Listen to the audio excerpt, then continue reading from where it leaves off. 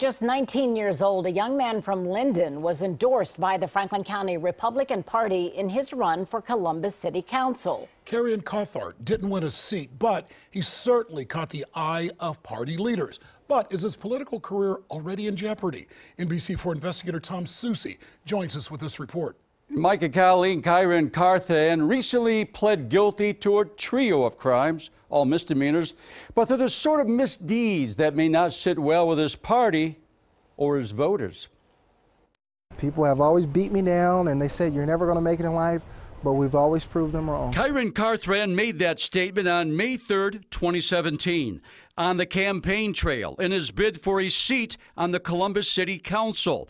Endorsed by the Franklin County Republican Party, Cawthart, just 19 at the time, reached the primary before losing his first ever election.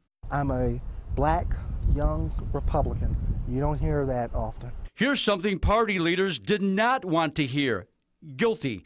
On November 6, Cawthart pleaded guilty to 3 counts of impersonating a police officer. Police say all 3 incidents, February 28th, April 8th, and April 13th, happened on OSU student housing property.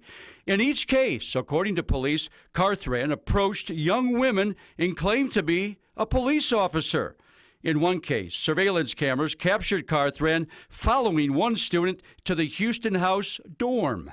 Tom Soucy, NBC4. Is Carrion here? I dropped by Cawthart's grandmother's home here in Linden, where he lives. The woman on the other side of the door told me he's not in. No? You know I can get a hold of him?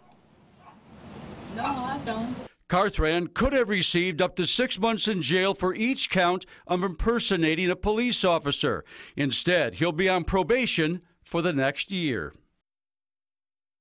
Neither Cawthart or the Franklin County Republican Party bothered to return my messages.